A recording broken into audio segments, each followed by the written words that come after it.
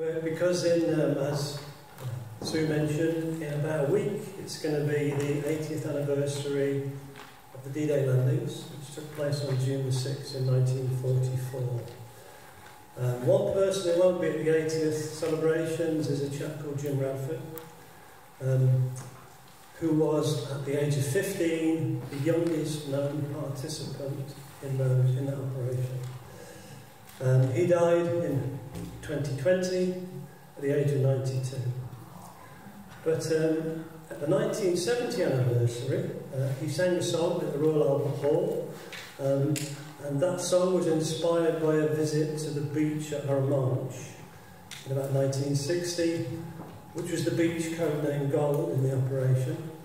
And there he saw children playing in the remains of an offshore harbour, and that brought Jim to tears, because back in the day he'd been on a deep sea tug that had helped to build that harbour, the so-called Mulberry Harbour. In fact, Jim's ship, the Empire Larch, was one of the first ships to come under enemy fire on that day, and it didn't receive a direct hit, and that was lucky. Many other vessels did.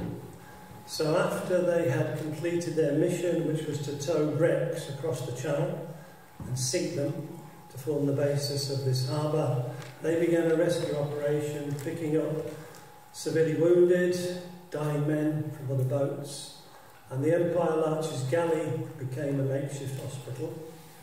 Jim was required to administer morphine to those wounded and dying men as they gathered them up and steamed back to Portsmouth. Steamed back to Poole Harbour. They were based in Poole Harbour. After the war, Jim became a folk singer and a peace activist. And the song that he sang at the Albert Hall went viral. If you haven't seen it on YouTube, you should take a look. It's a really incredibly moving song. I'm not going to attempt to sing it the way Jim did. I wasn't even born when D-Day happened. So instead, we're going to sing it to Jim's memory. And at the end of the song, we're going to go into a silence where we can all remember, if we choose to, those who lost their lives at the Normandy landings. So no applause at the end of the song, please.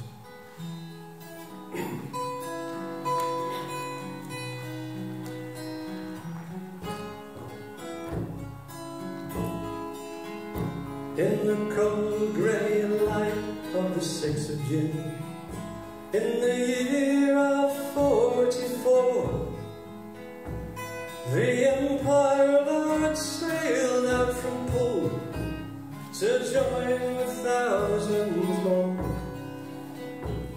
the largest fleet the world had seen.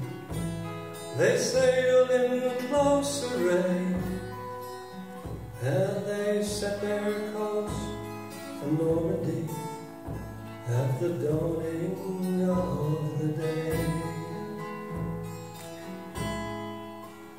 There was not a man aboard that ship who knew what lay in store. Well, they waited for that day through 5 long years of war. They knew that many would not return, but still their aim was true.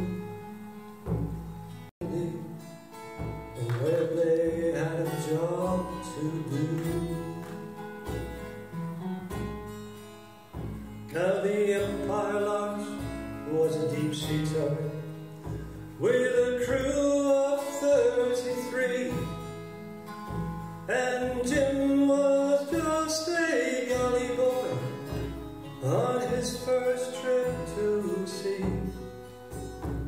He little thought when he left home of all the dreadful sights he'd see, but he came to manhood on the day that he first saw Normandy.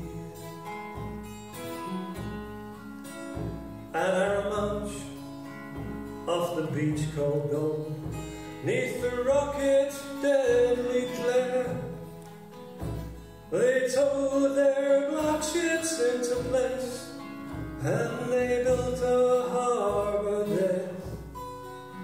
Mid shot and shell they built it well, and history does agree why young men died in the swirling tides off the shores of Normandy. Now for every hero's name that's known, 1,000 died as well, on stakes and wires in the ocean swell. And many a mother wept that day for the sons they'd loved so well.